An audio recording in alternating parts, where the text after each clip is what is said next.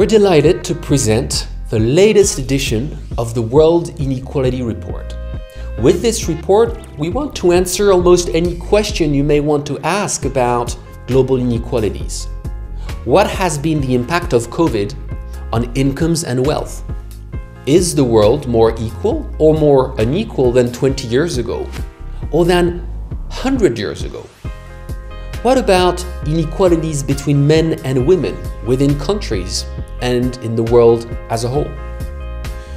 Or what is the impact of wealth on climate change and of wealth inequalities on this important issue of our times?